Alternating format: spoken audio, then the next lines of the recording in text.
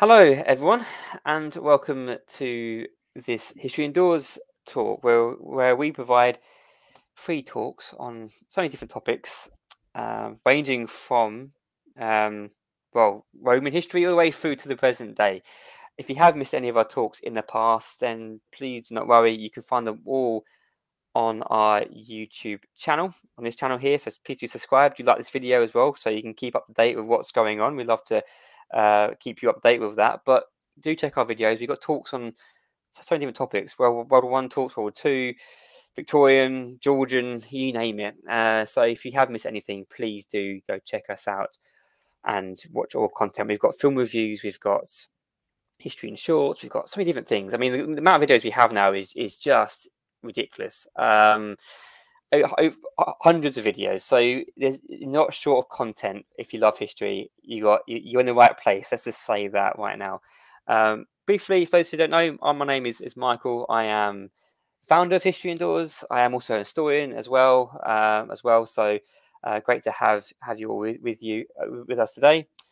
How this works, we will have a talk for about 30-40 minutes, and then we'll have a Q&A afterwards. So don't rush off anywhere after talk's finished. We'll have a time of Q&A where you can ask questions and we will respond and have a good conversation. Me and Mark will have a great conversation and about the questions that you provide, and it will hopefully have quite a fun time as well doing it. So please do ask questions. Ask questions during the talk as well. So please do ask questions during the talk, and we can respond to them at the end as well of that. Well, I think that's really all I have to do and say. So I'll just introduce you to our speaker, which is Mark Jones. So a couple months ago, we put out a form for guest speakers, and Mark was one of those who responded to our call, which we're so thankful for, and we're so looking forward to hearing his talk. He is currently studying his master's at the University of Birmingham. And he's obviously, as you can tell, interested in the First World War, but also the army system a bit before that as well. So I'm looking forward to this talk. That's something that I don't know much about, being a very early modernist, being a very kind of Georgian kind of time period as well. So I'm kind of new to this as well. So I'm looking forward to learning this alongside you guys. So without further ado, Mark, I will disappear for a while. I'll come back at the end. Yes, I'll see you all on the other side. Fantastic. I mean, thank you so much, Michael. It's an absolute pleasure to be here tonight. And thank you to everyone who's come along to this talk and have given up their Wednesday evening. I hope this is the talk you're expecting. And what I'm going to be talking about today is the British Army and the regimental system in the period from 1868 to 1911. Now, I'm going to begin by giving a very brief history of the British Army and its infantry regiments to help set out the context of the late Victorian army reforms and why it was felt they were needed. I'll then talk through the reforms themselves, moving on to the regimental system and the impact it had on the army, before finishing with an overview of the state of the regimental system at the time of the 1911 census. This will be accompanied by some of the data that I've collected and a few illustrative examples from different regiments, which I think help highlight the trends that have been identified. Naturally, we're talking about something like 70 plus individual battalions, so it's going to be very difficult to cover all of those in one lecture. However, if you do have an interest in a particular unit, or if you would like to kind of find out more about a particular unit, I'll do my best to answer any of your questions in the Q&A. And there's also some contact details for me as well, should you if you want to email me directly. So for many soldiers serving in the British Army in the late Victorian and Edwardian eras, the regiment would form the centrepiece of their military lives. Indeed, the historian John Baines writes that if anyone wants to know what was the quintessence of the morale of the pre-1914 army, what was the rock of its foundation, then the answer is the regiment.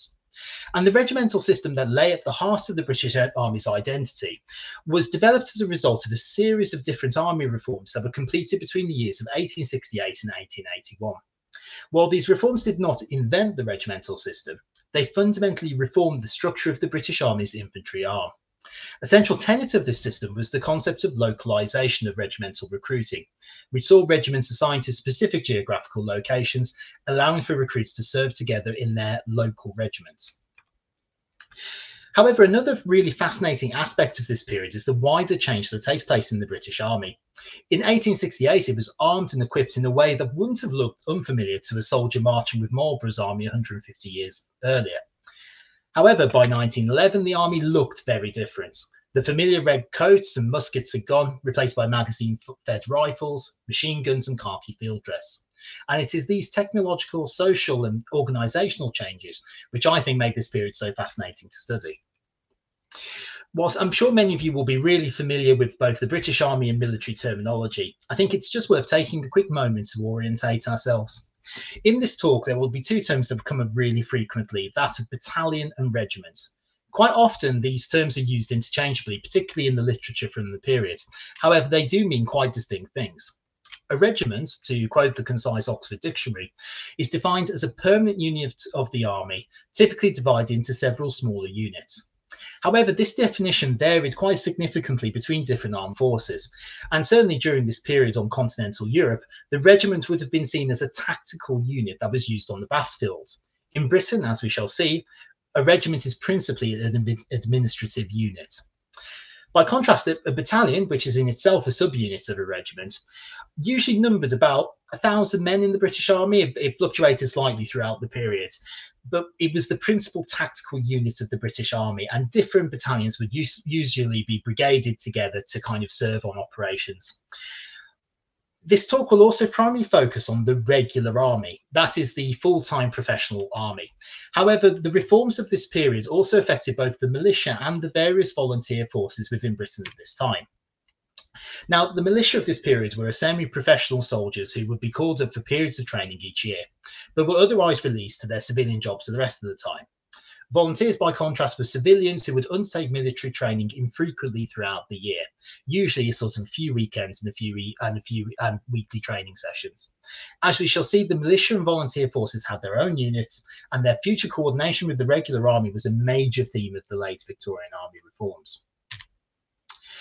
Finally, we shall see that infantry units went by a variety of different titles and designations. Regimental titles in uniforms reflected the history of each regiment, and their various permutations were points of both pride and tradition. However, it is worth highlighting that irrespective of a regiment's title, whether they're rifles, fusiliers, light infantry, highlanders, by the turn of the 20th century, they are all armed and equipped in much the same manner, as we can see in this photo from 1909 of the Royal Irish Regiment. Now, as I said at the beginning of this talk, these reforms did not invent the regimental system. And the system of forming soldiers into distinct regiments extends right back to the very foundations of the British Army. However, up until the 18th century, regiments would routinely be referred to by their colonel's name, and this would change as each new colonel took command. So, for example, you might be Smith's regiment one week and then Jones's regiment the following. As you can appreciate, this was a challenge to administer and could also lead to duplication. And there was a famous example of this in 1744 when there were two Howard's regiments, one commanded by a Charles Howard, the other one by a Thomas Howard. Ultimately, the army decided to distinguish between these two different regiments by giving them nicknames based on the colour of the facings of the uniform. So that's the coloured bit that goes on the front of the red coats, with one regiment being known as the Green Howards and the other one as Howard's Buffs. And interestingly enough, both of these titles would be kind of retained throughout the regiment's history. Now, this issue was finally alleviated in 1751 when all infantry regiments of the line received a numerical designation based upon their relative seniority. For example, the 1st Regiment of Foot was raised in 1633, while the 29th Regiment of Foot was raised in 1694. This was followed in 1782 by the assigning of county affiliations to regiments. However, these affiliations often were fairly nominal in nature and could often swap over time as well. Regiments also had no permanent base within their affiliated county, and as a result, it wasn't unusual for a significant number of soldiers to be recruited outside of the regiment's affiliated county. Now, as the long 18th century developed, it proved to be a really seminal period in the British Army's history. While the army grew significantly, this growth was not exponential. The army would expand as the nation went to war and then contract once again when the conflict ended. Some regiments would be called upon to raise multiple battalions, and at the end of the conflict, battalions and sometimes entire regiments would be disbanded, often as a cost-saving measure. And this was particularly true during the French Revolutionary and Napoleonic Wars, with the army growing from around the region of about 40,000 soldiers in 1793 to a peak of almost 250,000 by 1813. However, when the war with France ended in 1815, the army once again shrank rapidly and only numbered 101,000 soldiers in 1821. Now, the number of infantry regiments also fluctuated quite significantly. So in 1815, there were 104 individual regiments, many consisting of multiple battalions. However, this number had been reduced to 99 single battalion regiments by 1824. But things had changed rather significantly during this period. Britain's burgeoning overseas empire had changed significantly, and both through the conquest of the territories of indigenous peoples, but also through the annexation of Britain's European rivals' own colonial possessions. Britain's North American, Australasian, and Caribbean colonies were now joined by territories in the Cape of Good Hope, Southeast Asia, and India. And this pattern of conquest would continue throughout the following 30 years, particularly in South Africa and on the Indian subcontinent. And by the middle of the century, Britain controlled a sizable overseas empire. However, the army itself remained broadly the same size throughout this period, a model that would prove ultimately to be completely unsustainable. And matters came to a head in the 1850s, when Britain was beset by two separate crises. The first of these was the Crimean War. And the experience of the Crimean War was a really chastening one for the army.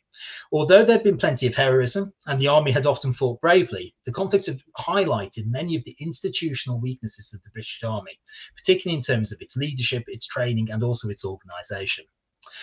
Images of soldiers clothed in rags in the freezing trenches before Sevastopol, or of the sick and wounded dying in their droves at Scutari, were seared into the psyche of the Victorian army and that of the wider public.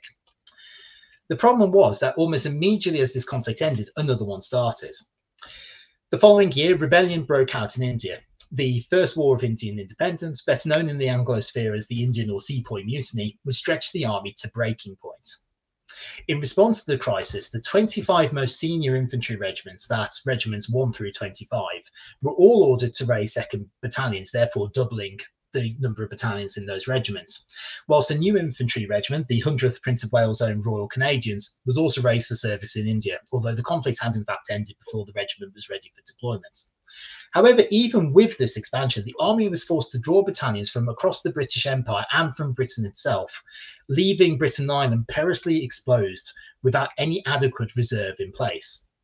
In summary, then, these crisis years had not only highlighted the army's inability to expand effectively in wartime, but had also made clear the army's inability to maintain a reserve of troops capable of defending Britain and Ireland, and also having an expeditionary force that could serve overseas. Now, in contrast to popular perceptions of the armed forces in the Victorian era, the British Army was no stranger to reform. A series of royal commissions had been undertaken between 1857 and 1870 to investigate and recommend improvements to the army's organisation and administration. In the aftermath of the Indian Mutiny, the East India Company, which had previously been responsible for the defence of India, and its army were both disbanded, with its European regiments, that is, regiments that were composed of British soldiers and led by British officers, being incorporated into the British Army as regiments 101 through to 106. However, despite the efforts of civilian and military reformists, little was achieved in really kind of improving the army in terms of legislation. And reformists continually faced the significant resistance within both military and political circles. Frankly, something needed to change.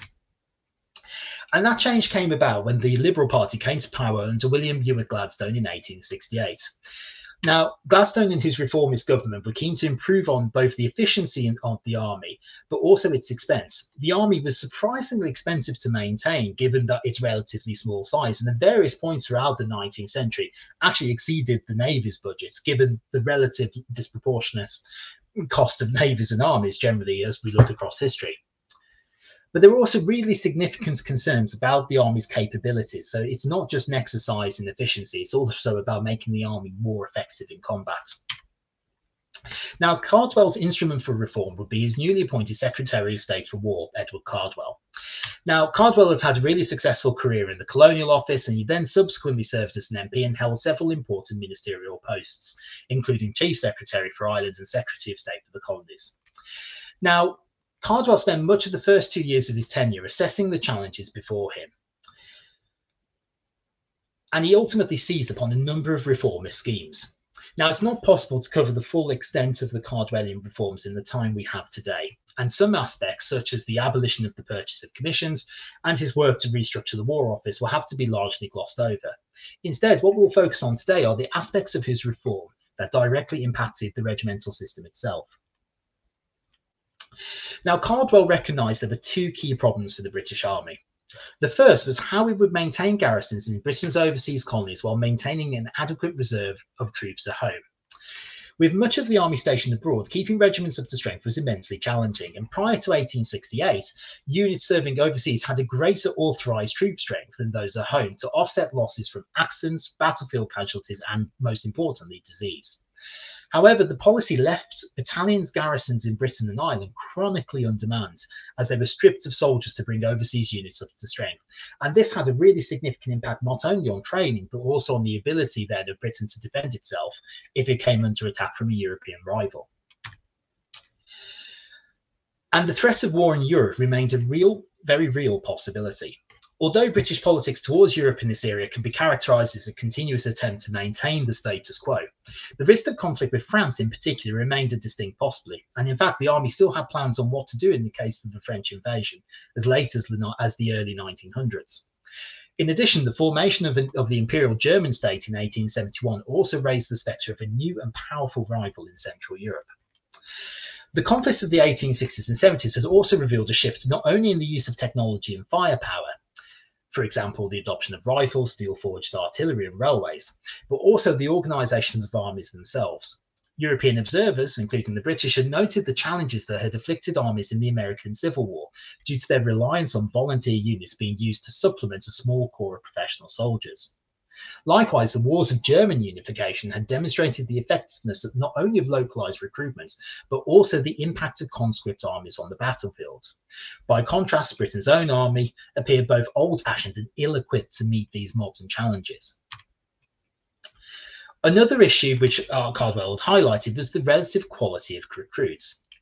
Royal commissions undertaken in the 1860s had demonstrated that the majority of recruits for the regular army were drawn from the very lowest strata of society. And this wasn't helped by the nature of life in the army itself. Soldiers could expect poor conditions, harsh discipline, and long terms of service, meaning that very often only the most desperate would seek to enlist in the army. And for many, it was very much the only alternative to starvation. This resulted in an army that was not only poorly educated, but often also physically unsuitable for military service. Oh, sorry, jumped ahead a little bit there. So how did Cardwell seek to address these issues? Well, one of the things he did right away was to withdraw British troops from all self-governing colonies, so places like Australia, the Caribbean, Canada, and where the army was replaced with locally raised militia and volunteer units. This policy was incredibly successful, and it actually saw 26,000 soldiers redeployed between the years of 1869 to 1871, a significant boon to the army's numbers. Cardwell also sought to improve the conditions for soldiers. In 1868, he abolished flogging and other harsh disciplinary methods in peacetime, although it should be noted that some punishments, such as branding, weren't officially removed from the Army statute books until 1871. Now, this was pushed through despite really fierce opposition within the Army, and flogging itself was retained as a punishment on active service until it was finally abolished in the 1880s. Cardwell also ended the use of bounty money as a method to entice new recruits into the army. And he also simplified the process to allow known bad characters to be discharged from the army as well. But Cardwell intended to go much further, noting in the March 1870 army estimates that his intention was to develop a force which shall be moderate in amount and susceptible of easy expansion, the reserve of which shall be so within reach as to be immediately available on the occurrence of any public emergency. In short, he wanted to ensure there were enough troops to be able to serve overseas and also serve at home as well. And the first step in this plan was the passing of the Army Enlistment Act of 1870, which is arguably Cardwell's most far-reaching reform. Prior to this, the length of army service was extensive, with soldiers potentially having to serve for 21 years under the colours. Unsurprisingly, these factors did not encourage recruitment. The new Act itself kept the minimum initial service of length to 12 years, but also allowed soldiers to enter into the reserves after a period of time, So for infantry, for example, could serve a minimum of 7 years under the colours before entering the reserves. What this enabled was finally allowing the army to have a cohort of trained reservists who would be in Britain and could be recalled to service in an emergency. Cardwell next looked at the organisation of the army itself. As we've already seen, the pre-Cardwell army was a complex amalgam of regulars, militia and volunteers. However, these forces operated largely independent from each other. In addition, many recruits were enlisted into general service, which meant that upon joining the regular army, they could be posted to any regiment, a factor that did little to improve morale and build esprit de corps. Now, Cardwell sought to address this through the concept of localisation. And the Localisation Act of July 1872, followed very shortly by General Order 32 to the Army, divided Britain and Ireland into 66 brigade districts, each of these districts being separated in accordance with existing county boundaries and also population density. Each district would be assigned 2 regular army battalions alongside local militia and volunteer units. Each district would contain a depot, which would act as a headquarters for the brigade's units and act as a focal point for recruitment for all of them. To enable this process to take place, single battalion regiments were linked together in pairs, with one serving overseas and the other being stationed in the district for the purpose of training and recruitment. So let's have a quick look at an example of this. So district number 19 covered the area of South Staffordshire, which is the region I grew up in. A depot was set at Whittington Barracks in Lichfield, and 2 regular army regiments were assigned to the brigade districts. In this case, the 38th 1st Staffordshire Regiment and the 80th Staffordshire Volunteers. In addition, 2 local militia regiments were also, militia battalions were also incorporated into the brigade structure. In this case, the 1st and 2nd Battalion of the King's Own Staffordshire Militia. And finally, it also incorporated local volunteer units, in this case, the 1st, 3rd and 4th Staffordshire Rifle Volunteers. Now, Cardwell intended for localisation to have 2 effects: to enable soldiers to be transferred easily between the 2 linked regular battalions, and for these soldiers to serve alongside their comrades in order to maintain a sense and an esprit de corps. In addition, Cardwell hoped that the Localisation Act would improve and popularise the army, attracting recruits from the working classes who could often be enticed to service with the volunteers, but often proved far more reticent to committing to service with the regular army. In many cases, the linked battalion shared a county affiliation, as we've seen from the example on screen.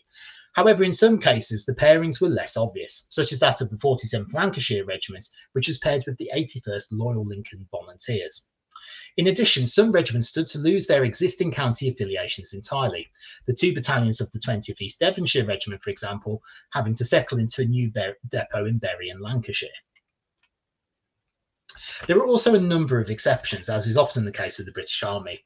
Firstly, these reforms only affected line infantry regiments. Those of the Guards, the monarch's own household troops, and of the 2 rifle regiments were not affected. Likewise, while the cavalry, Royal Artillery and Royal Engineers all adopted localisation to a certain extent, this was not to the same scale as the infantry. Large regional districts were established, but recruits, particularly in the Royal Engineers and the Royal Artillery, were often transferred between individual batteries and companies at will. By the beginning of the 20th century, localised recruitment in these arms had largely been superseded. And as the historian David French has noted, what the army ultimately found itself with was multiple regimental systems rather than one single regimental system, as Cardwell had hoped. It also should be noted that these reforms were not passed without difficulty. Although Cardwell enjoyed a surprising level of support across both sides of the House of Commons, and had also acted shrewdly, supporting existing reformist ideas such as localisation and short service, he faced significant opposition within the army's senior leadership. Chief amongst these was the Commander-in-Chief of the Army, Prince George, Duke of Cambridge, ably assisted by his first cousin, who just happened to be Queen Victoria. However, despite this opposition, Cardwell ultimately triumphed. Through his reforms, he had, in the words of Edward Spears, constructed a military system that was administratively convenient, reasonably inexpensive, and capable of further refinement. Although his restructuring of the army was criticised, it still enabled the army to fight both its colonial conflicts and begin the process of forming a genuine reserve capability. Whilst it could not be said to have solved all of the army's problems, it represented a distinct improvement on the model that preceded it.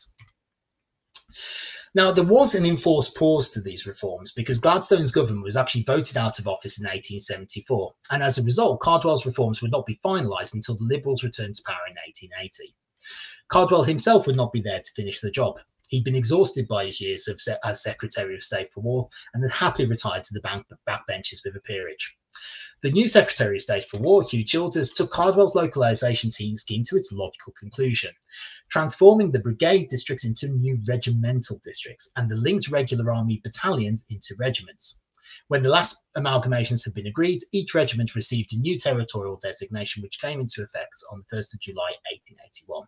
And this is very much, I would suggest, the foundations of the creation of the modern British Army regiments. And as we can see, going back to district number 19, it's been retitled to the Regimental District of the South Staffordshire Regiment. And as we can see, all of the individual battalions, whether they're militia, regular or volunteer, have all incorporated that South Staffordshire title into their regimental name. Now, the process of formalising these arrangements was a long and complex internal process, with many regiments continuing to argue over matters of tradition and uniform up until the First World War, and indeed often beyond. I mean, this could be a subject of a talk in itself, because there are some fabulous examples of various regimental histrionics during this period. For example, the 75th Stirlingshire Regiment was commissioned a marble monument to themselves when they were informed that they were to be amalgamated with the 92nd Gordon Highlanders. Not to be outdone, the 92nd staged a mock funeral procession for the regiment, complete with a full-size coffin with the number 92 inscribed upon it. And indeed, these regimental numbers continue to be a source of real importance to regiments. And individual battalions would often continue to refer to themselves by their old regimental number. And for historians of the Second World War, you'll notice that the Chindic columns that were sent into Burma during that campaign, the titles of the individual columns are actually the old regimental numbers for those regiments that took part. So as for the districts themselves, the majority of English regiments recruited from a single county, although some areas, for example, Lancashire, Staffordshire and Yorkshire, were thought to be capable of sustaining multiple regiments. And a small number of English regiments were also responsible for recruiting from multiple counties. And a good example of this is the Sherwood Foresters, who recruited from both Derby and Nottinghamshire. However, in Ireland, Scotland and Wales, regimental districts often took on a more regional identity, with the majority of regiments recruiting across a number of counties. For example, the Royal Irish Regiment recruited from counties Kilkenny, Tipperary, Waterford and Wexford in the southeast of Ireland. However, as we can see from comparing these two maps on the screen together, there are distinct differences in population density across the UK, with some regimental districts having far smaller populations to recruit from. These factors, unsurprisingly, will have an impact on regimental recruitment, and is something that we'll return to later in this talk. There also continue to be some changes to the kind of regimental titles as well. These changes were to accommodate the appointment of a new royal colonel. So, in example, for the Princess Charlotte of Wales Berkshire Regiment gains the title Royal in the 1880s. A more extreme example is that of the Oxfordshire Light Infantry, who realised in 1908 that they'd actually been recruiting from the county of Buckinghamshire for the last 30 years, and belatedly decided that they should really incorporate that county into their regimental title, resulting in the now more familiar Oxfordshire and Buckinghamshire Light Infantry. There were also occasional adjustments to regimental boundaries as well. Most of these were fairly minor in nature. For example, in 1908, the King Shropshire Light Infantry gained the Welsh Border Company of Radnorshire from the neighbouring South Wales borderers. More rarely, extensive boundary changes were required. A good example of this is the King's Own Borderers, who were initially assigned a regimental district centred in York, but by 1887 had become the county regiment for 4 southeastern Scottish border counties, with Berwickshire being transferred from the regimental district of the Royal Scots to the north, and Dumfriesshire, Roxburghshire and Selkirkshire being transferred from the Royal Scots Fusiliers. The regiment was then subsequently retitled to the now more familiar King's Own Scottish Borderers. Now, there were plenty of opportunities to put the new regimental system into practice. Between 1868 and 1901, the British Army engaged in 42 separate conflicts across the globe. However, it was a conflict right at the end of the Victorian era, the Anglo-Boer War, that was to have a drastic impact on the future of the army. Once again, the army had found itself humbled in combat, and the British tactics, technology, logistics and leadership had all been found wanting on the plains of South Africa. Also, the regimental system had simply proven unequal to the task, with many regiments having rapidly exhausted their regimental reserves, leading to the return of cross-posting between different regiments. Furthermore, the incorporation of volunteers into the ranks of the British Army had seen mixed success, with many volunteer units suffering for lack of training or effective incorporation into the regular army formations. In addition, a number of regiments have been ordered to raise 2 additional regular battalions for service, although by 1911 all but 3 of these regiments had disbanded their additional battalions. Now, very similar to the Crimean War, a series of royal commissions were organised to assess the lessons that could be learned from the Boer War, although from the perspective of the regimental system, one reform stands out in particular. In 1907, Richard Haldane, the Secretary of State for War, drafted the Territorial and Reserve Forces Act of 1907. And what this did was to reorganise the volunteer forces into a single territorial force, itself the forerunner of the Territorial Army and the modern Army Reserve. The same wave of reforms also saw militia regiments retitled as reserve battalions, formalising still further their role as an administrative hub for reservists. In summary then, after 1908, an infantry regiment comprised of at least 2 regular battalions, which would alternate between home and overseas service. In addition to the regular battalions of full-time professional soldiers, a regiment would usually have responsible for its reserve and extra reserve battalions. In England, Wales and Scotland, the majority of regiments would also have responsibility for their territorial force battalions. This wasn't the case in Ireland because the Territorial Forces Act was not enforced in Ireland, and there weren't any territorial force units in Ireland. But to come back to the kind of, it feels like it's taken a long time for us to get here, but to get back to the kind of the core question behind this presentation, how many men ultimately served with their local regiments? Now, one historical source which is available for analysis is the 1911 England and Wales census. The census was conducted on the 2nd of April 1911 and was the first in which British Army units overseas were enumerated. And it represents a genuine moment in time which allows researchers to understand the origins of the men who were serving in the British Army less than 3 years before the outbreak of the First World War. It also provides a direct insight into the makeup of the rank and file of the Edwardian Army, and can offer some conclusions as to the effectiveness of local. This document itself, and you've got an example on screen in front of you, had a range of demographic data, including a soldier's name, age, rank, marital status, unit, occupation, and indeed place of birth. Men of all ranks completed the census, as did the wives and children of soldiers living in barracks at the time the census was completed. Now, the census isn't a regimental enlistment book, therefore a soldier's place of birth and not their place of enlistment. Occasionally, even this information is missing and a soldier's place of birth will simply be recorded as unknown. We should also recognise that populations are mobile, even in the Edwardian era, and it's not implausible to imagine that a soldier may have been born in one location, but have grown up and identified themselves with another place entirely. Furthermore, whilst recruits were enlisted within a specific regimental district, this is not to say that all recruits enlisted from that district were native to that area. I think these fact points are just worth bearing in mind when we look at the kind of data over the next few slides. So what does the census tell us?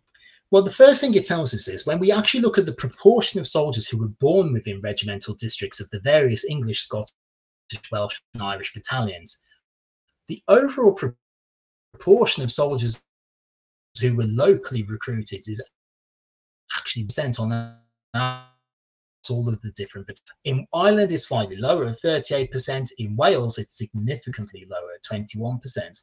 And intriguingly, there's a real difference between Scottish regiments, particularly those that recruited in the Highlands, compared to those who recruited in the Lowlands. And the picture can change quite significantly depending on the region, and this is particularly true in England. And when you look at the kind of the regional picture within England, it's noticeable that kind of localization has a really disproportionate impact. It works particularly well in East Anglia, where on average 63% of soldiers will be recruited within the regimental districts. However, as you move north, that number reduces really significantly, particularly in the northwest of England. Finally, although this doesn't relate directly to regimental districts and local recruitment, it's also interesting to look at actually nationality as well. So the proportion of soldiers who were born in the battalion's country of origin. And what we can see is that within English battalions, 94% of their kind of the previous slides that we were looking at, what was really noticeable was that there were real variations across both Britain and Ireland in terms of the proportion of locally recruited soldiers. And this was also true in terms of national recruitment as well. And what we can see from the chart on the screen is that something like about 94% of recruits within the average English battalion would be English born, with similarly high figures in the Scottish Highlands and in Ireland as well, but much lower numbers in Wales and in the Scottish Lowlands. And so having looked at that, what I'll come on to now is actually what this looks like in terms of individual, some individual case studies, if you like.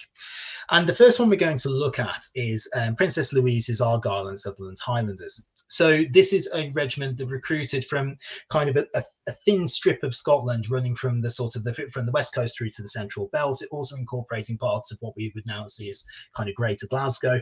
And at the time of the 1911 census, the battalion itself was stationed at Timtarfa Barracks in Malta. Now, what's really noticeable is that 82% of the battalion were born in Scotland, so it's a distinctly Scottish battalion. However, the proportion who were actually born within the regimental district was much smaller.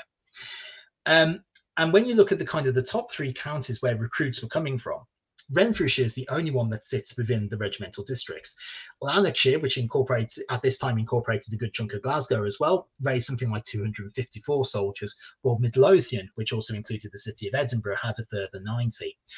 And this is very reflective of what you see across the Highland regiments. Those which were fortunate to have a urban centre within their regimental district, so something like the Black Watch, for example, that had Dundee, often were able to recruit a higher number of local recruits compared to those in more rural locations. So, for example, the Seaforth Highlanders, who are in the northwest of Scotland, actually they're having to draw a significant number of recruits from places like Glasgow and Edinburgh, which are well outside of its regimental districts. Comparing that to a lowland regiment, we can have a look at the 1st Battalion of the Royal Scots Fusiliers. So this is a battalion that's recruiting from the kind of the southwest of Scotland across the sort of Scotland-England border, and at the time of the 1911 census is stationed in Pretoria. And what's immediately noticeable is that the number of Scottish-born recruits is reduced dramatically if you compare them to the Argylls, but also that there is a significantly higher proportion of English-born soldiers within the battalion. And on top of that, the actual proportion of those who were born within the regimental district was really quite low. And this is fairly typical across all lowland regiments, although I would say there is some quite significant variation as well. If we cross the Irish Sea, we'll have a look at sort of a typical Irish battalion. And in this case, there's a great example in terms of the 1st Battalion of the Connaught Rangers.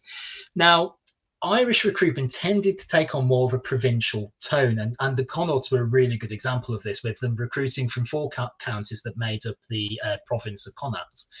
And at the time of the 1911 census, they are based in Jalandhar in the Punjab in northern India. Now, I'll come to the map in a second because the map itself is a little unusual, so bear with me. What we can see again is that there's actually a high proportion of soldiers who are Irish born, of something like 8 out of every 10 within the battalion. But again, there is actually a significant sort of minority of English soldiers as well. And this is something you see particularly in sort of Scottish and Irish regiments, and even more so in Welsh battalions, where sort of usually the kind of the second highest national group within a battalion will usually be English. But what we can see is actually the proportion of soldiers who are born within the regimental district is actually quite low. It's just over a quarter of the total in the battalion. And what you can see from this map, and it's effectively a heat map, so the counties which are highlighted in darker colours have a higher proportion of recruits. If you're wondering where Northern Ireland's gone, it's just simply that there weren't any recruits from those particular counties. But you can see, for example, in the wider province of Ulster, that there were recruits coming from places like Donegal and Monaghan. But what's really noticeable is if you look on the right-hand side of the map, there's a really it's a kind of really densely coloured county, and that is the county of Dublin. And very much like the Highland regiments, if an Irish regiment had a kind of a major urban centre at its heart, it was able to usually recruit a far higher proportion of soldiers within its local districts. A good example of this being someone like the Royal Munster Fusiliers, who had the city of Cork. Crossing back across the Irish Sea, it's a good opportunity for us to have a look at a Welsh battalion. And in this case, we'll look at the Royal Welsh Fusiliers, or more specifically, their 2nd Battalion. Now, this was the point when I realised that people weren't listening to me anymore, because I just started on a bit of a mini rant, so I do apologise. But essentially, if anyone's wondering why they're called the Welsh Fusiliers and not the Welsh Fusiliers, that title was very traditional and had been used by the regiment previously. And again, it was used by the regiment officially from 1922 onwards. However, during this particular era, they were the Royal Welsh Fusiliers, and that title had been anglicised. And as you can see, the regiment itself recruits from across North Wales. And at the time of the 1911 census, was stationed in Quetta, which was in the state of Balochistan, which is now in the modern country of Pakistan. And what's immediately noticeable is not only the high proportion of English recruits, well over 2/3 of the battalion, but the fact that so many of them come from a particular region, in this case, the West Midlands. And this had actually entered into kind of the identity of the regiment itself, and soldiers serving in other countries, in other battalions, would often refer to them as the Birmingham Fusiliers, something which was always pretty much guaranteed to cause a bit of a punch up in the pub on the Saturday. But again, what we can see is that a really low proportion of soldiers were actually born within the regimental districts. And this is something which is typical of Welsh regiments, but it's also typical of regiments that recruit in very rural communities like North Wales. And it's something that we'll return to a little bit later in this presentation. So far, I've presented quite a negative impersonation of the regimental system, and what I'd like to do is actually look at something where localization really has worked. And a great example of this is the 1st Battalion of the Suffolk Regiments. So this is slightly unusual for an English county regiment in the sense they recruited from 2 separate counties, Suffolk but also neighbouring Cambridgeshire. And at the time of the 1911 census, it was stationed in Egypt, with most of the battalion in barracks in Alexandria, but actually a small contingent serving with the Camel Corps, which is one of those sorts of forgotten units of empire, if you like. And what's immediately noticeable is not only the high proportion of English-born soldiers, well over 98% of the battalion, but also its strong regional East Anglian identity as well. And this is something that we do see across various different English regiments, where there's, even if the proportion born within the regimental district is fairly small, the overall it has a much stronger regional identity. In the case of the Suffolk Regiment, this isn't true, because it also has a very strong local connection, as we can see. So a more typical example, perhaps, is the 2nd Battalion of the Cheshire Regiment, which sits very much on that median line of English battalions and the proportion of local recruits that they're able to get hold of. This is a very typical English county battalion recruiting from a single county, and at the time in 1911 was stationed in Jabalpur in Madhya Pradesh, which is in central India. And what's noticeable again is the high proportion of English recruits, but also that there is still a very strong northwest of England identity to the battalion, even if even if less than half of the soldiers in the battalion were actually born in the county of Cheshire itself. And this is probably a fairer representation of the majority of English battalions in this period compared to something like the Suffolk regiments. But as I've said already, this is very much a single point in time. And it's interesting to compare how 1911 looks compared to the wider period we've been covering. And one source of information for us to look into is David French's fantastic book from 2004, Military Identities, the Regimental System, the British Army and the British People. And one of the things he looks into is the average percentage of soldiers who were born within regimental districts between 1877 to 1900. And to do that, he not only looks at census documents, but also looks at a wider set of resources as well. And so it actually creates, although it's not an exact comparison, it does create an interesting way of us being able to compare across both of these periods. And in order to do this, because there are over 75 battalions in this study that I've conducted, and we physically can't fit them all on one chart or on one screen. And so what I've looked to do is to look at the top and bottom 10 battalions in terms of localized recruitment in 1911 and compared those figures back to the data in between 1877 to 1900. And there are a few things that come out of it which are really interesting. So if we look at the top 10 regiments, the first thing you'll notice is that actually for the majority of regiments, there isn't a significant amount of change. And in fact, overall, there's actually quite a positive movement to an increase in local recruitment. In fact, the only regiment that actually sees a reduction is the Hampshire regiment, and even then, that reduction is fairly limited. There are some examples where that change is more significant. I mean, the Devonshire regiment is a really good example of that, same with the Sherwood Foresters as well. But then compare that to the bottom 10 regiments, and the differences are startling. And one of the things you'll see straight away is that there is a massive collapse in local recruitment in the north of England, particularly in Lancashire and Yorkshire. I think this would be something which would be really interesting to dive into in greater detail. And it's not something I've done personally. And my kind of best assumption really is that this is principally an economic decision. So those soldiers those individuals from which the army usually recruits, so people who don't have stable jobs and don't have kind of stable income, are able to find work. And as a result, they're not being kind of forced into considering the army as an alternative to starvation. And as a result, various different battalions are then having to reach out further afield to gather more recruits. And a great example of this is actually the Prince of Wales Zone South Lancashire regiment, which actually has a significant number of Irish recruits in this rank, which was something which is very common in the British Army in the kind of in the Napoleonic era, but something which really isn't something you see in the kind of the later 19th and 20th centuries.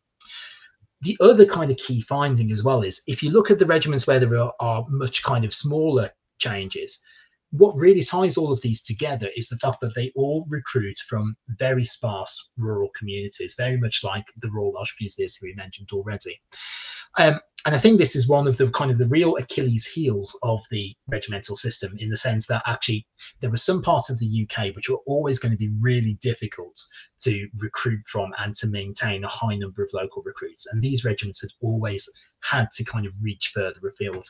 So the Duke of Cornwall's Light Infantry is a really good example of this. They in fact had a regimental recruitment office in London to kind of offset that kind of lack of local recruits that they were able to get. So in conclusion, did localization work or improve and popularize the army? And I think the short answer is not really. Localization, as we've seen, had a variable impact across Britain and Ireland, and truthfully never really achieved its aim of improving and popularizing the army. Indeed, recruits of the Edwardian era differed little in background to those that preceded them, and the army continued to rely on lower classes to form the backbone of its infantry battalions. In this sense, I would agree with the words of Professor David French when he suggests that really, if we try to kind of suggest the regimental system is the kind of the cure to all of the ails of the British Army, then that simply isn't the case. And it really kind of defies both logic, reality, and the data that's available. Where I do think the localization really worked was in developing that sense of esprit de corps. And there's a great quote, which I'll finish this talk on, which actually comes from 1945, so a little bit later in this period. And it's a sort of an officer of the Second World War serving with the Essex regiments, who's kind of reflecting on the fact that there are very few Essex-born soldiers within his battalion anymore. And what he says is that fortunately, we know now that you need not be Essex-bred to make a good Essex soldier. And I think this is something that would have been reflected in the thinking of much of the wider army as well. So that brings this talk to its end. Thank you so much. Thank you so much for bearing with me. I apologize for the kind of the IT issues that we've had. As I said, I'm more than happy to answer any of these questions. I'm sure Michael might want to go and do other things as well, but I'm more than happy to answer any of the questions you have. And thank you for taking the time and sticking with this talk as well. All right, thank you, Mark, for that. I was absolutely, I was, I was really enthralled by everything you were saying, and then when you went, I was like, no, but I want to know more. And that was, but that was really fascinating. And I was saying our audience as well that because I study kind of the local density in the late Victorian period and the early Edwardian period, and I can see some of the things you're saying as well in society as well, and how the army is also trying to connect locally. Exactly. Especially in like Colchester, you've got the barracks trying to connect with the town. So there's those kind of links there. But also, he said how it didn't work in places as well. I thought that was fascinating to see how the complete contrast where it goes down so much. So that's going to be thinking about localization in other ways and how it may link into our places. So thanks so much for that. It's got me thinking anyway. You're welcome. It's an absolute pleasure. Do people have any questions? This is time for you to ask away. Some people, if you can't use a YouTube chat for any reason, you can always Twitter me if you've got any questions. I know because apparently some people have issues with the YouTube chat for some reason. Apparently it's a day for this, isn't it? It's a day for technological issues. But do you put any questions in, or do you just send me a message that way? If not, I can start off with some questions for you, Mark, if that's okay. Absolutely, go for it.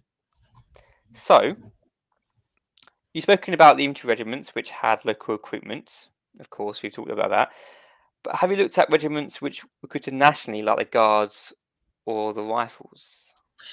Yes, I have. So, not admittedly not all of them, but a good chunk of them. And it's really interesting because it varies quite significantly, unsurprisingly. So, if you look at the Guards, for example, there's there is obviously a very clear attempt to try and really kind of really focus on the national recruitment. So you can look at something like the Grenadier Guards, for example, and you can find recruits from across England very comfortably, and also a contingent from Wales as well, because this is pre 1915. The Welsh Guards don't exist, so Welshmen are kind of naturally being drawn into the Grenadier Guards. Compare that to someone like the Scots Guards, for example, and there's some really interesting things actually, because there is obviously a very strong Scottish contingent, and particularly from Glasgow, it has to be said, and there are kind of traditional connections between the Glasgow police force and the Scots Guards, which was also replicated in the other Guards regiments as well. But Scots Guards also had a really strong tradition of recruiting from the north of England as well, and particularly Yorkshire. So you see a lot of recruits, particularly from Leeds, who were serving within the Scots Guards, and that is a long-standing relationship. It's not something which was particular to 1911. With the rifle regiments, it's interesting. Just for kind of clarity, there were at the time of 1911, there were 4 rifle regiments, but 2 of them were relatively newly created. So one was the Cameronian Scottish Rifles, which is a fascinating regiment in its own right, in terms of kind of falling out over regimental traditions. They are the kind of the exemplars. And there's also the Royal Irish Rifles as well. So these are 2 regiments that have been converted from, if you like, regular line infantry regiments and had kind of gained a sort of a rifle status.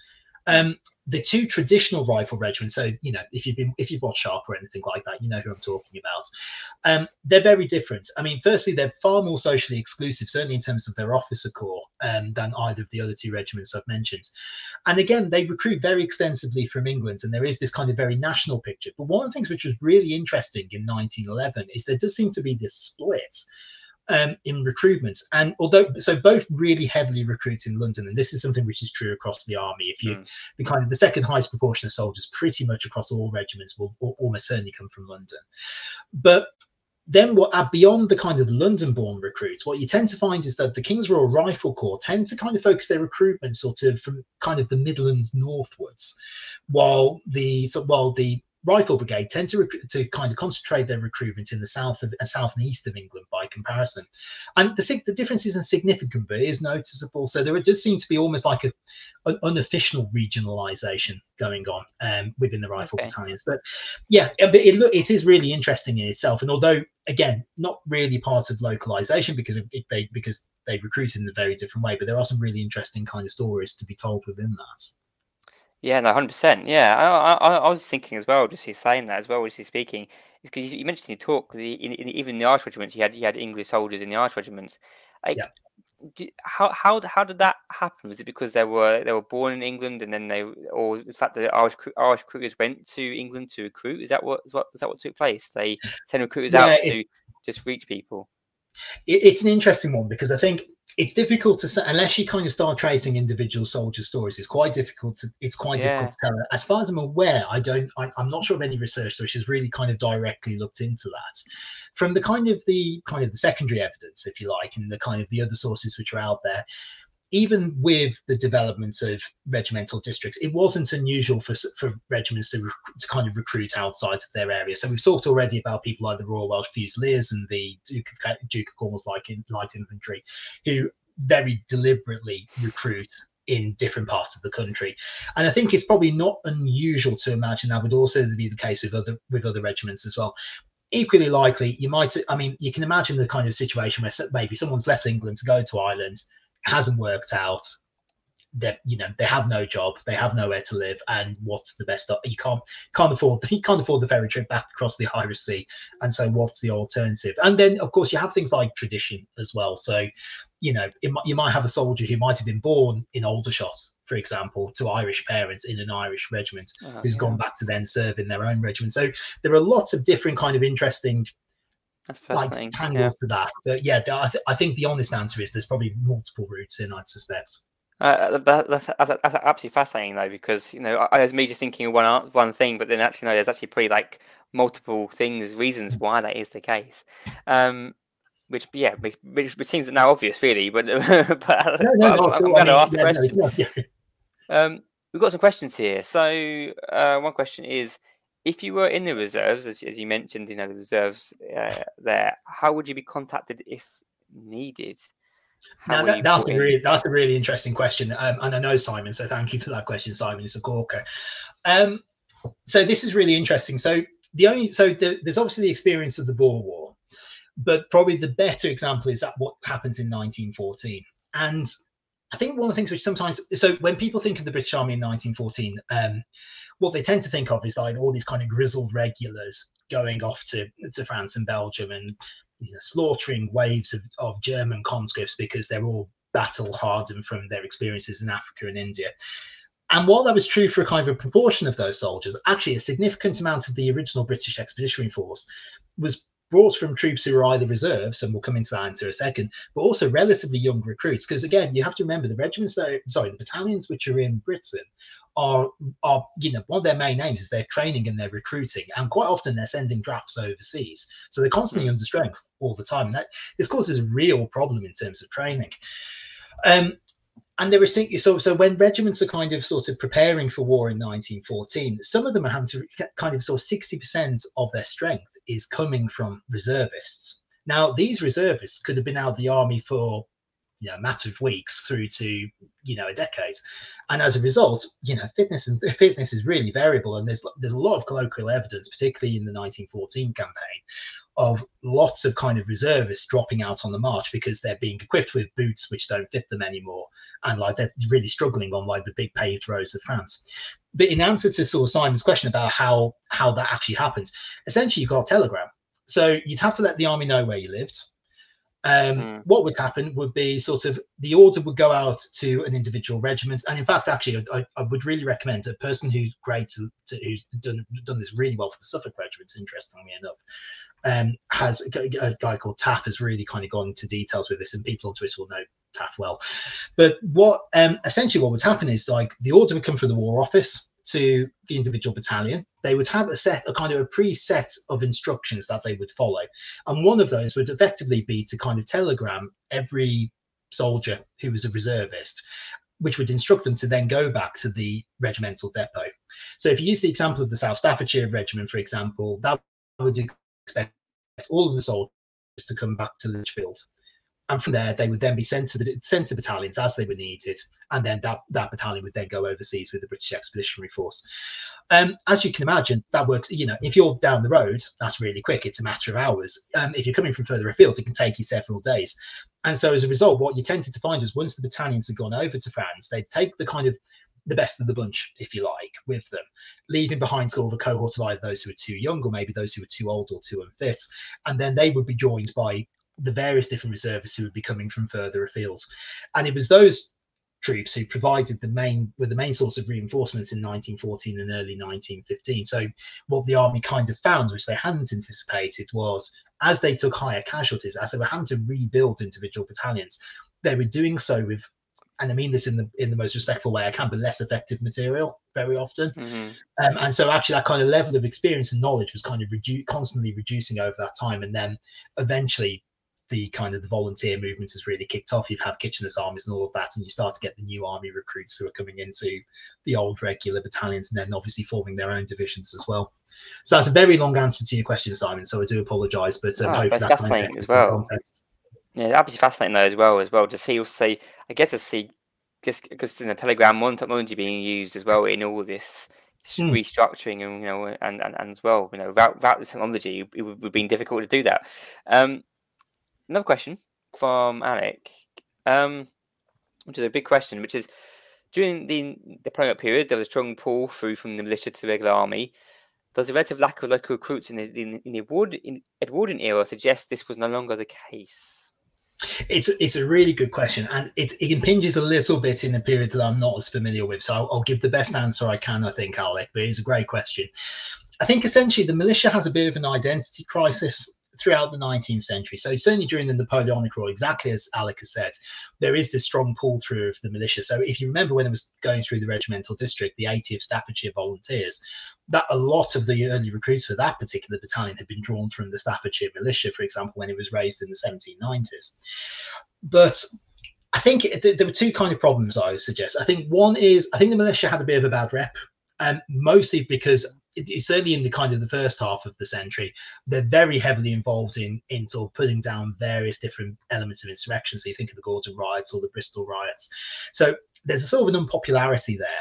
But then on top of that, it's kind of then with the volunteer movement really kicks off in the kind of the middle of the 19th century, because effectively everyone's worried that France is going to invade. And so they get this. So lots of people get mostly middle class people, it has to be said initially, get this idea that what would be brilliant is if we'll equip everyone with rifles, and then when the French involved, we'll just fight them, and it'll be great. And over time, that kind of changes. I mean, the kind of development of the territorial force and the army and the volunteer movement in this period is really fascinating, because it actually demographically looks very different to the regular army, and varies quite significantly as well, depending where you are in the country. But as a result, it's really starting to fight in the same space as the militia. And so over time, what the militia battalions kind of convert into more is, again, this kind of general but not very well defined reserve movement, certainly in the pre-Cardwell era. And it's also in for officers as well. It's actually kind of a sort of an alternate route into the army as well. So if you're unsuccessful getting into Sandhurst, either maybe you're too old or you didn't pass the entrance exam, it's much easier to get a commission in the militia, and then potentially that potential to then transfer from the militia into the regulars as well. So eventually, by the time you get to the end of the period, it's taking on a much more specific role as a reserve, as the administrative hub for reservists, and that kind of traditional militia kind of role of the militia is very much transferred into the volunteers. Well, that's what I'd suggest anyway. Brilliant, thank you. We've got one question from Twitter, which I'll ask, and then I'll ask one more question from there as well, which why did the British Army not move to a 3-battalion regiment system like everyone else? If not, did they consider it? I think it's a really interesting question, actually, because I think there's probably a short and pithy answer is because it's just not British. I think is probably part of it. A more sensible answer, if you like. I think on the one hand, I think one of the things which is important to remember is that Britain, for most of its history, is very much on the periphery of Europe. And so military trends and fashion tends to hit Britain quite late. And you can see this like within the cavalry in particular, where you kind of get kind of things like dragoon guards and light dragoons as regimental titles. You don't get that elsewhere in Europe. It's a very kind of uniquely British designation for cavalry. And things like hussars, which have become really popular by the kind of the middle of the 18th century, it takes really until the Napoleonic era for that to kind of really become popular within the British Army. And you suddenly see all these light dragoon and dragoon regiments being converted to hussars. So there is that element of that. And I think, again, so as I mentioned at the top of the talk, for the British Army, I think the regiments and battalion for long periods were kind of synonymous with each other anyway. You know, there's quite lengthy periods of time when regiments are only consisting of one battalion. So effectively, they're almost one and the same thing. But then also on top of that, the way armies are structured are quite different as well. And so you don't really see peacetime brigades, for example, forming until quite late in the era. So actually, when regiments are then serving overseas, they're usually kind of been drawn together quite ad hoc. Where on the continent, and particularly once you start to get conscription coming in, you have these much more structured systems where you will have, you know, companies which are feeding into battalions, and 3 battalions will form a regiment, and 2 regiments will form a brigade, and 2 brigades will form a division, and all the various permutations of that. And these are very much tactical formations. So these will be used, so a regimental commander will command his battalions on the battlefields. And again, you'll see this in the Second World War as well.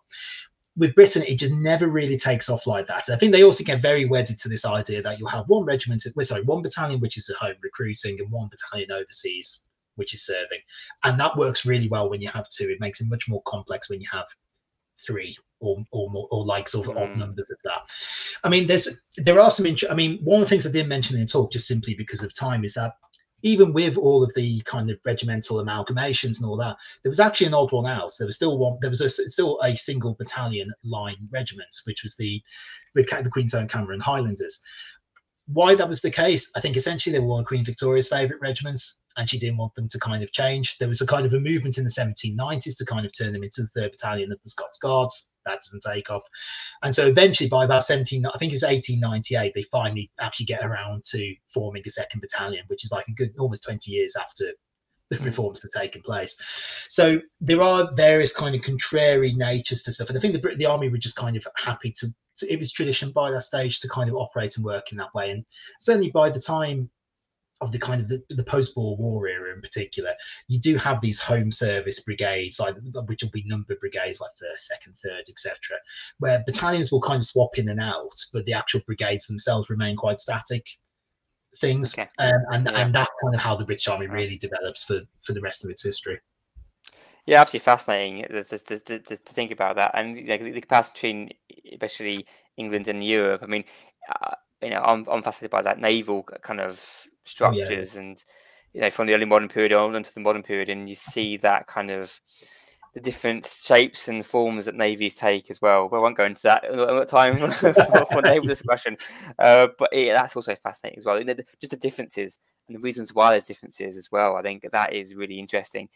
I'll ask one more question, and then we can all go our separate ways. But the question is, I think it'd be really helpful for people as well. Is where can you find out more about regimental systems as a whole, and maybe as well onto that, how can you find military census documents as well? Maybe there's 2 questions, but maybe they're quite good questions to ask for people.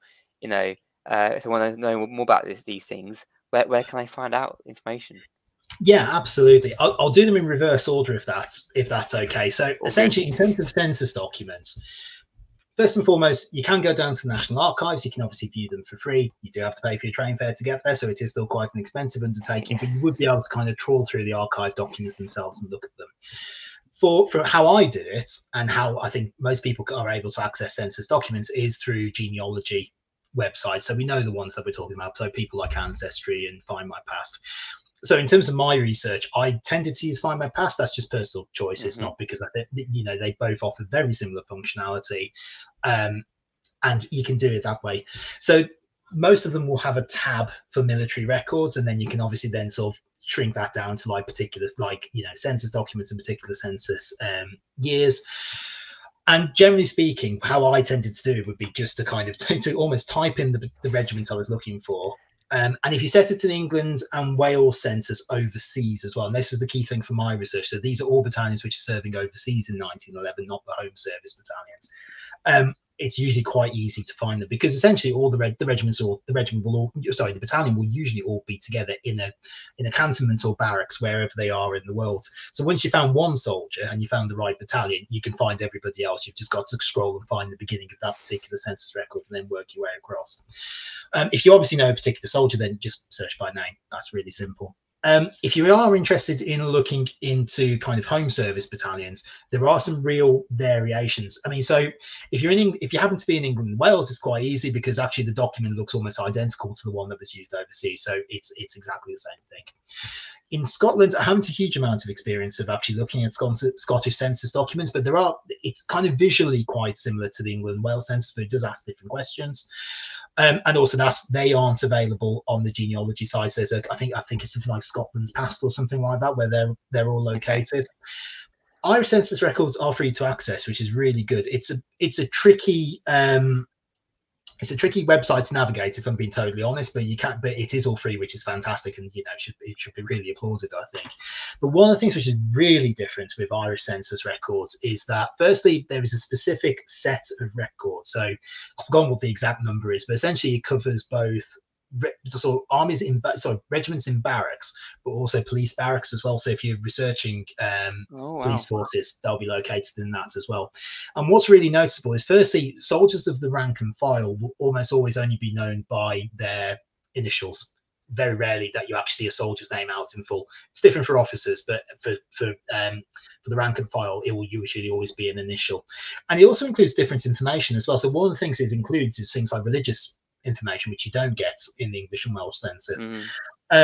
And so I have done a deep dive into one of the Irish regiments, the Prince of Wales own Leinster regiments, and it was really interesting actually, just kind of seeing like the kind of the sort of the religious age makeup of that battalion. It was some really interesting stuff that came out of that. So yeah, that's how you can access the documents. I mean, there is a cost associated with it.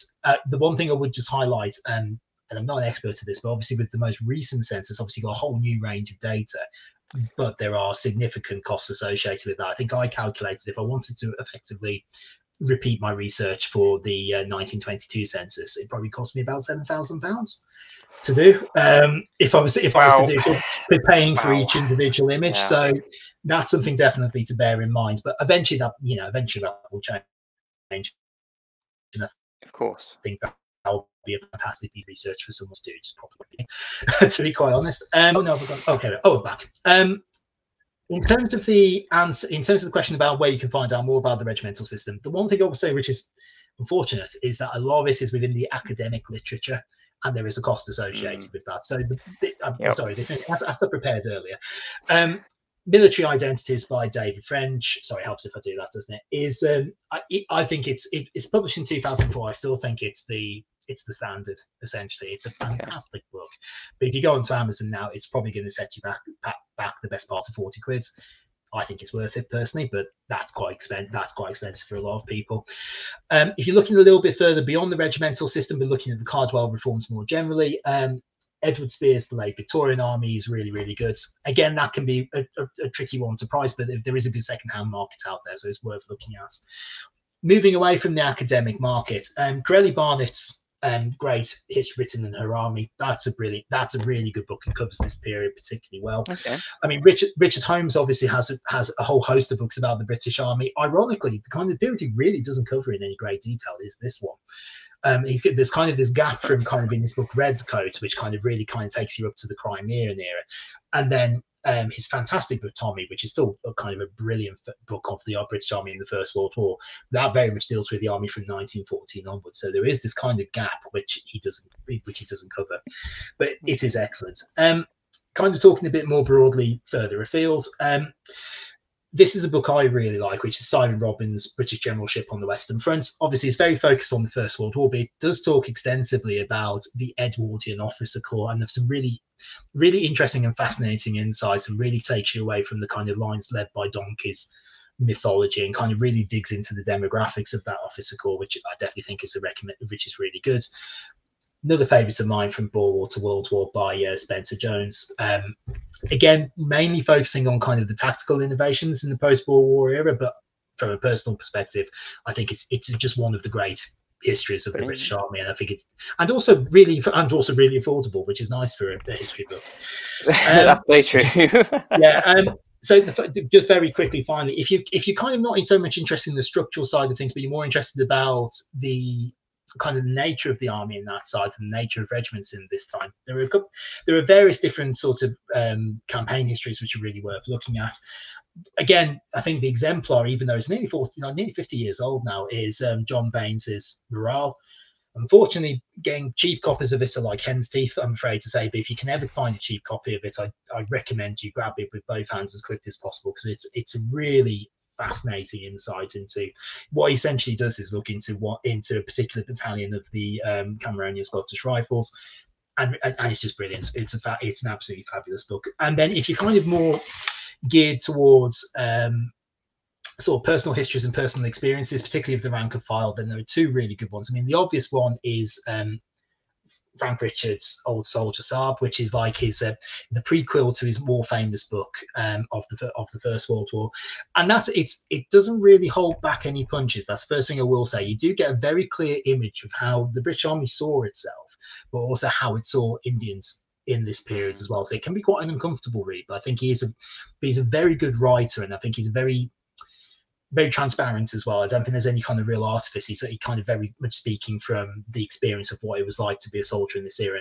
and he's absolutely and it is a really good book, and I'd recommend. And then another one which is really nice and a little bit different is The Corporal and the Celestials. So this is slightly different actually. It's effectively it's half art book sort of half memoir. And essentially, it's from a soldier who served with the 1st Battalion of the Royal Inniskilling Fusiliers in China during this same period.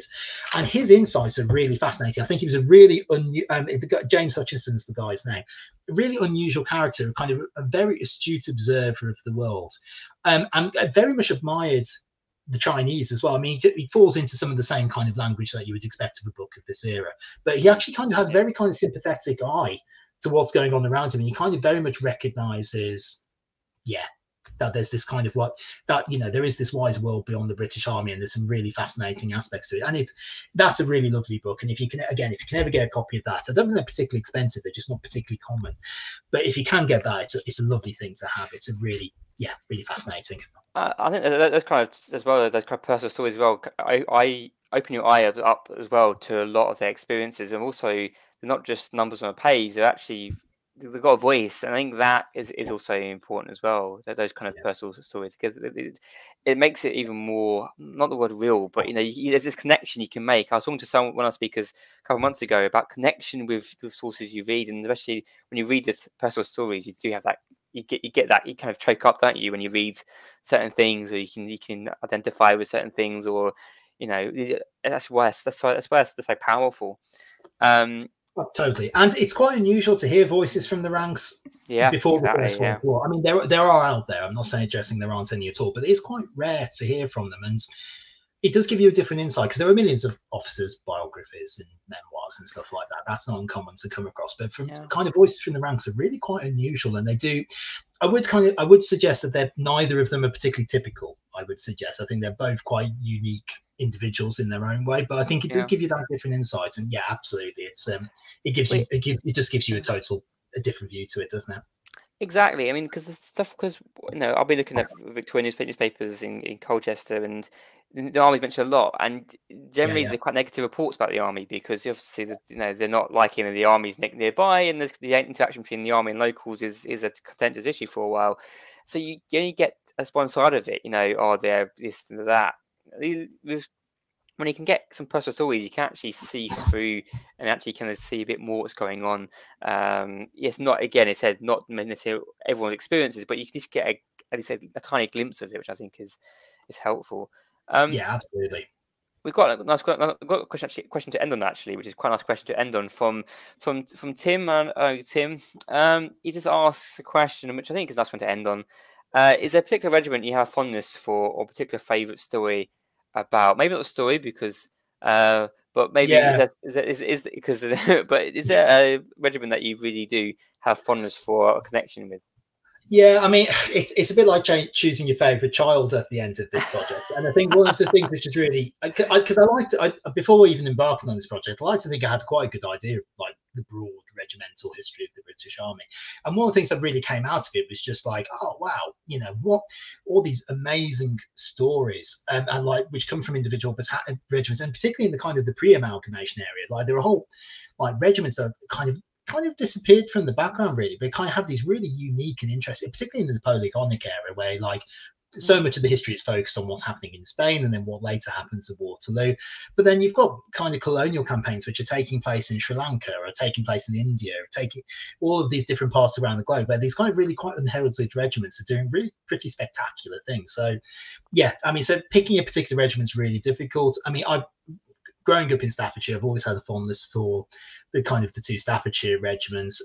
Living in the part of Birmingham, which I do now, I think the Warwickshire, but particularly the Worcestershire regiments as well. I think they both have really interesting histories, particularly in terms of the First World War. Even some regiments from a bit further afield, like the York and Lancs, are again one of these regiments where basically their two main battalions really kind of don't have a huge amount of involvement in the great wars of the kind of the 18th and 19th centuries, and their kind of history really, they have this really alternative history, which is really fascinating. I think in terms of like a favorite story, most of my favorite stories, it has to be said, are generally about sort of where regimenting goes wrong, is probably how I describe it. But I mean, so I'll go.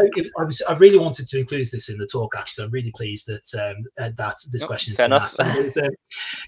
So I've mentioned them before already, the kind of Cameronian Scottish Rifles, and the reason why I'm calling them the Cameronian Scottish Rifles is because of the nature of their amalgamation. So the Cameronians have a really long and extensive history, very much kind of from a kind of and very strong religious history as well. They were kind of recruited out of a kind of a religious movement, effectively. And the reason they're called the Cameronians is because they've, I think it's James Cameron, if I've got the right person, who was a sort of Scottish nobleman who had raised the regiment, and they had this very kind of strong Presbyterian history. And in 1881, they were amalgamated with the Perthshire Light Infantry, who don't have a particularly spectacular history in the kind of most of their existence, but in the kind of late Victorian era, they had produced a number of very famous officers and had seen lots of action in various colonial conflicts, and so they were very much an in vogue regiment. And so you have these two cultures which are colliding, and they can't stand each other. And they really, because then also the titles change. So they become the Scottish Rifles, and for a light infantry regiment, that's not too much of a step, actually. So I think they really embrace the Rifles heritage, if you like, and kind of are really happy to take that forward. Cameronians aren't interested in that. They are a line infantry regiment that's been around since the 17th century. They're the old 26 regiments of foot. They have no interest in this kind of newfangled riflemanship. This is a regiment that issues a Bible to its recruits when they join the regiment, which I think is unique as far as I'm aware. So this is, they're very different cultures. And so for years, they actually refused to kind of use their full title. So the 2nd Battalion only refers to itself as the Scottish Rifles. The 1st Battalion only refers to itself as the Cameronians. And this is something that continues for much of their history. Neither battalion ever really gets on with each other until well after the kind of the World Wars. And then what's really interesting then is when they eventually come round to when you get to the kind of the 1950s armies reforms, and they're trying, basically this is when the first big regiments are forming, and like a lot of these county regiments are disappearing from the order of battle. They actually decide, do you know what? We don't want to amalgamate, we're just going to disband, and they disappear completely. And that's the end of their story, essentially. Wow.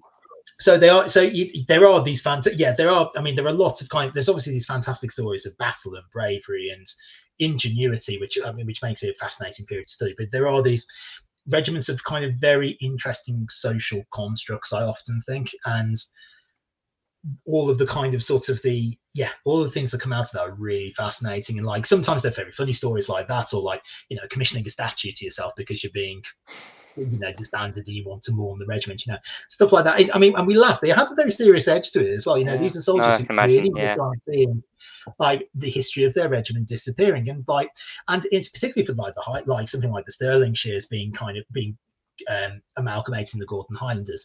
I think they had a very good idea of what was going to happen next, and that they were a lot of their history kind of disappeared off the radar, and the new regiment very much took on the characteristics of the Gordon Highlanders, and the Stirlingshire regiment kind of disappeared a little bit. You can see this with the Black Watch as well. Like sort of the Black Watch completely absorb the kind of the identity of the regiment they're paired with. And if you go to their museum today, there's if you look at the difference between what's in their regimental, what's on display, a good 95% of it is either about the 42nd Regiment or the Black Watch. It's not about the regiment they amalgamated with. That their kind of history very much kind of almost overlooks. It is my personal opinion, I hasten to add. I'm sure the Black Watch regiment would disagree strongly with that, but that's I think you find that in a lot of history. I think you find where you get certain histories which are promoted and others which are forgotten about. Those which are pushed to the front, and those stories which are pushed to the back. And if there's a dominant regiment there, they're going to push their histories forward, aren't they? And that doesn't surprise me whatsoever. It doesn't surprise me. I can see that happening, which is sad. And the Victorians really kind of bought into the kind of the Highland mystique, if you like, and particularly Queen Victoria did. And so that's why the Highland regiments kind of really take off in terms of social exclusivity over this period. So their officers are increasingly kind of from a much narrower proportion of society than they have been up to that point. It is really fascinating.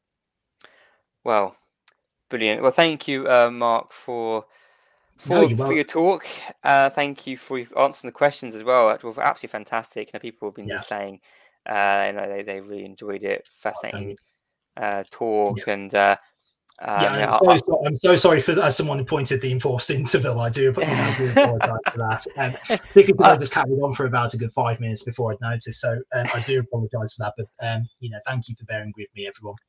No, I'm glad that they said they enjoyed the interview, which means I didn't do a too bad job. But no, I mean, thank you everyone for coming this evening. Thank you for taking part, being here, listening to us talk, and we really hope that you enjoyed it. So if you have, please like the videos. Please subscribe to History Indoors. But do check out what Mark's doing. He put his email on the on his slide, so you can watch back. You can watch it back. If you want to find his email, just check the slides later, or email us at History Indoors. We can pass your email on to him as well. Please do get involved. We would love to hear from you from things. I just seen that comment there, like a DVD's extra material. By the director's cut interview kind of thing. Yeah. This is perfect. I love it. I feel special. But no, thank you. Yeah, Thank you you, so Mark. much, Anyway, for your talk, because it's been absolutely fascinating. I loved every minute of it, because that's a local story, and I've just been like just taking it all in. There's so many things I need to think about now. I'm have to email you at some point as well with some ideas that I need some formulating with. But that's fantastic. So thank you very much for that. Thank you, everyone. I really appreciate it. Thank you, everyone. Cheers. Have a good night. Yeah, have a good night, and we'll see you all, or hopefully see you all, audience, in 2 weeks' time for our next talk. But until then, thank you very much for watching, and we will see you very soon. So good night, everyone.